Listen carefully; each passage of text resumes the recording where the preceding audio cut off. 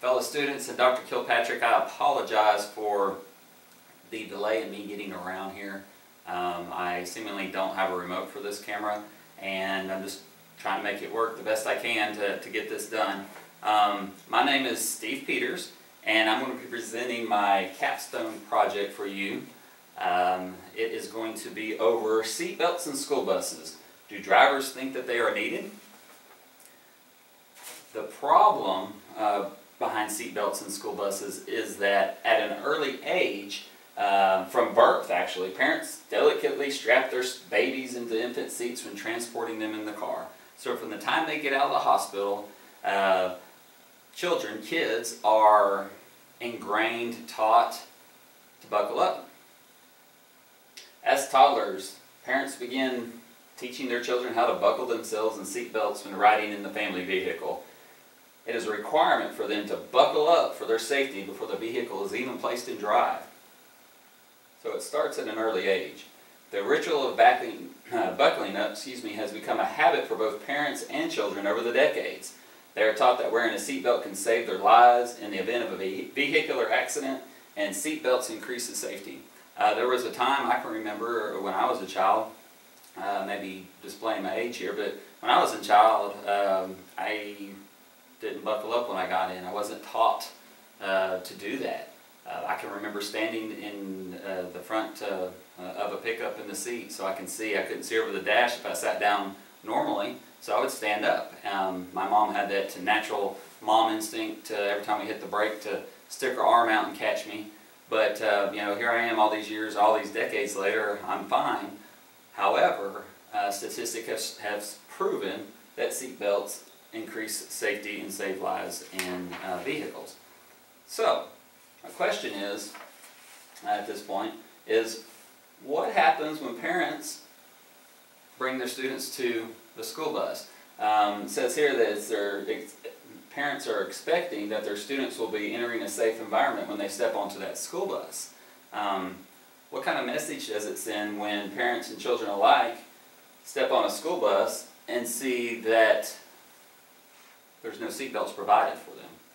Now, it's a fact that 80% of our nation's school buses are not equipped with seatbelts. Now, the lack of seatbelts on school buses can send a mixed message to both parents and children. The message to children could be that seatbelts are not necessary in the family vehicle, so it could possibly be reverting all that training and teaching that has happened since birth. And it also sends a message to parents that maybe their children are not safe when they're riding on a school bus.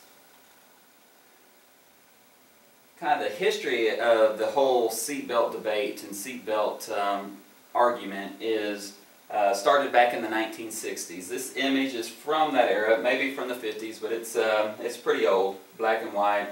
As you can see here, the seats themselves are just metal frame tubular structures. I can remember riding on some of these as a kid. Not that I'm from the 60s, but buses last forever.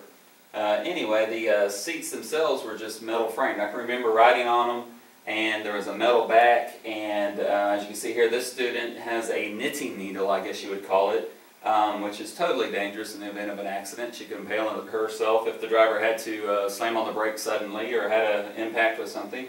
But the seats are designed not for safety. They're just designed to have a spot for a child to sit.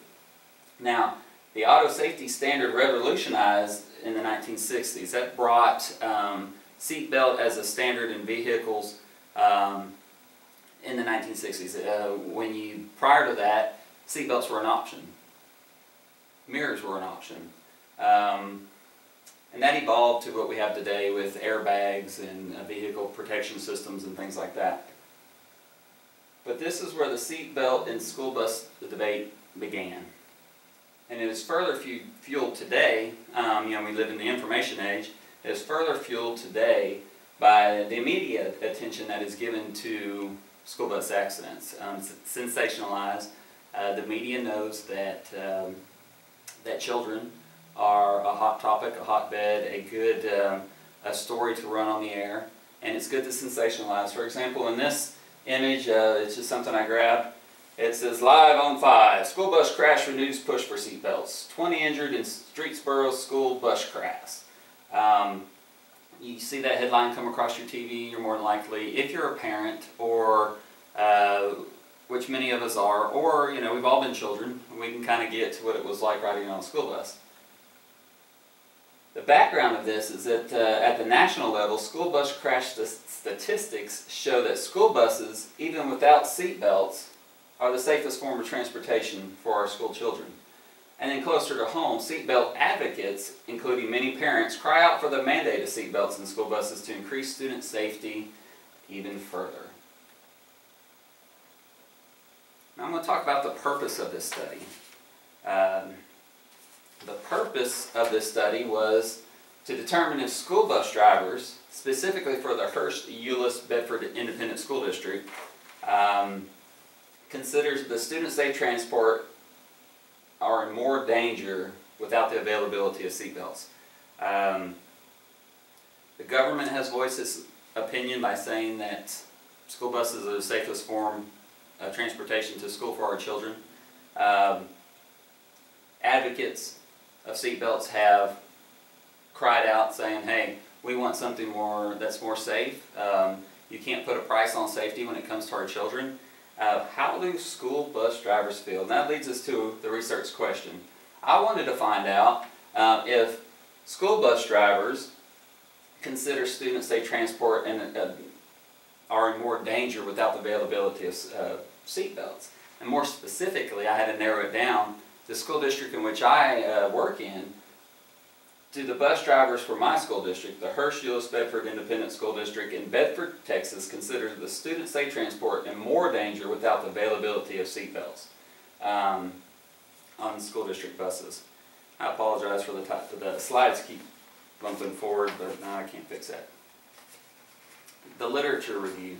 We'll start with compartmentalization. Compartmentalization is known as a passive restraint system that enables students to be pushed forward into the high cushion seat back in front of them during impact. As you can see here, the dummies, during the impact, they're pushed forward and kind of down, rather than if it was a lower back, like in that black and white image I showed you, the students could easily be, in an impact, pushed up and over that, or worst case, into it, and skull fractures and things like that could occur. Compartmentalization, it's hard to say. Compartmentalization was adopted in 1977. It was issued by the NHTSA, which is the National Highway Transportation Safety Administration, and it was adopted in 1977, and it has been in place all these years. What is that, 43 years now? No, I'm sorry, math's wrong. Almost 40 years. Compartmentalization has been the mainstay, the standard, for almost 40 years. And basically it says this standard establishes occupant protection requirements for school bus passenger seating and restraining barriers. The purpose of this standard is to reduce the number of deaths and the severity of injuries that result from the impact of school bus occupants against structures within the vehicle during crashes and student driving maneuvers. Or driving maneuvers, excuse me. The key here is to reduce the number of deaths and severity of injuries that result from the impact of school bus occupants against structures within the vehicle. So compartmentalization effectively places children within a cocoon. That cocoon is the seat they're sitting in and the seat in front of them. In the event of a vehicular accident, a school bus crash, it's designed to throw them forward and down into the soft cushion in front of them. The National Highway Traffic Safety Administration also, they put out the school bus safety statistics. Student fatalities, the annual average during normal school travel hours. Okay? School buses are the safest form of transportation for children traveling to and from school. We already established that. We already talked about that. But here's the statistics. Here's the percentages by numbers. Students are in more danger traveling in a vehicle that is driven by an adult. 23% of the annual student fatalities while they're being transported to school are done in an adult-driven vehicle. You can relate that to the family vehicle. That's the minivans, the moms taking them to school. 23% of the fatalities occur in those type vehicles. 58% of student fatalities while being transported to and from school are done in vehicles that are driven by a teen driver. This may be a friend driving another friend to school. This could be an older sibling driving their younger siblings to school. But 58% of those fatalities occur when a teen driver is behind the wheel. Now down here you will see that 1% of the annual student fatalities that are being transported to school, to or from school, occur in a school bus. So the statistics are just in very good favor for school buses. Advocates of seatbelts in school buses say that the cost of implementation of seatbelts is insignificant and the use of seatbelt reinforces safety habits in the family vehicle or vice versa. Talked a little about that already. The advocates say that we can't put a price on safety. It just can't be done. If it, saves one student lives, how can you put a numeric nomination on that? You can't. However, everything costs money. So that's where proponents of seatbelts come in. Identifies the reasons for the lack of seatbelts on many of our nation's school buses as liability, enforcement, expense, and funding. And what the liability part of it is, if students do not buckle themselves in, who is responsible? Is the bus driver responsible? Is the school district itself responsible, or the bus operator? Is I don't know, is the county or the state, who's going to be liable for lawsuit in the event that if there is an injury or a fatality on a school bus because a student did not have their seatbelt on? Enforcement. Bus drivers are concerned, how are they going to enforce this? In my district, we have 71 passenger buses. That's one driver with 71